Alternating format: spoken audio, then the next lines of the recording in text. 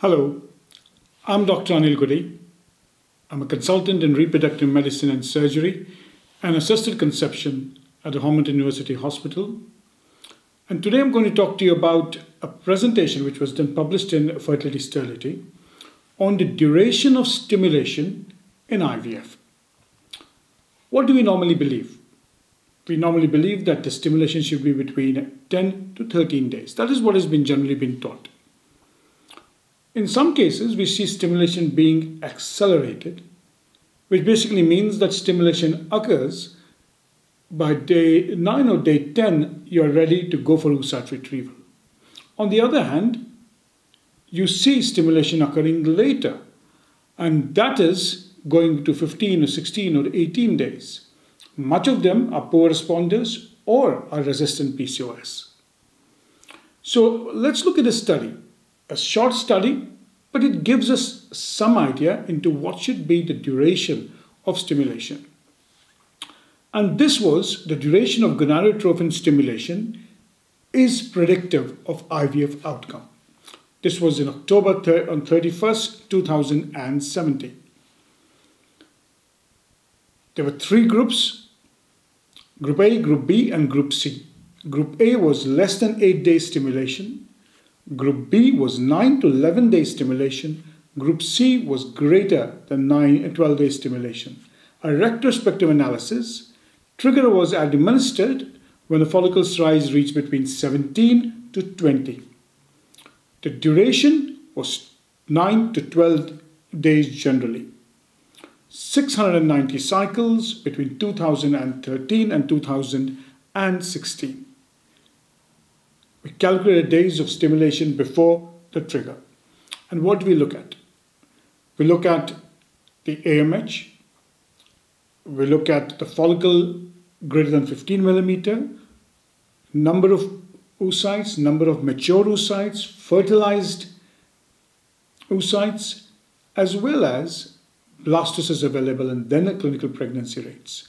Let's look at Group A, B, and C. And what stands out is Group A stands out, which has the minimum duration of stimulation. And what does it tell us? It tells us that the AMH in this group was lower, the number of mature oocytes were less, the number of blastocysts were less, the number of oocytes were less. The clinical pregnancy rate was statistically significant and lower than the other two groups. The live birth rate was lower.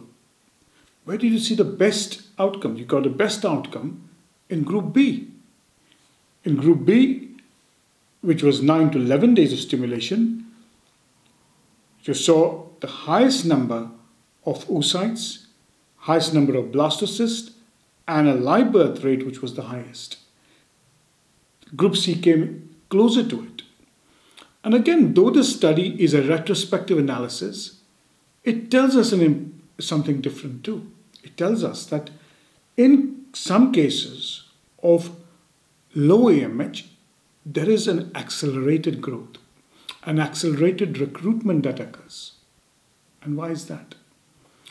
Again, time and again, those who attend my teaching courses will tell you that AMH is a test that tells you a lot more than just the ovarian reserve. It tells you about what resistance the follicles face. And to break that resistance, you require FSH. The lower the AMH falls, it is possible in some cases that antral follicles are recruited more easily. That inhibitory response being reduced. And in those cases, it may be possible that these follicles are recruited much faster, though it does not tell us whether these would be more mature. What we do know is that pregnancy rates seem to be lower. In conclusion, the 9 to 11 days gave the best outcome.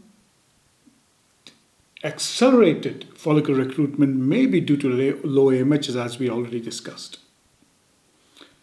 That is a much shorter paper to cover, indicating one is how long should be the minimum duration of stimulation, and why in some cases that minimum duration of stimulation is not achieved. Thank you very much.